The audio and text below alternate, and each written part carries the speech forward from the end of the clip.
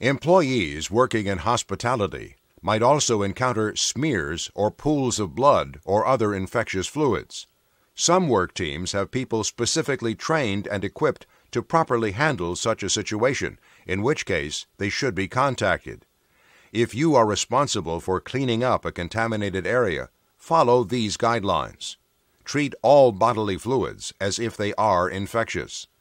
Wear disposable latex or vinyl gloves during the entire cleaning and disposal process.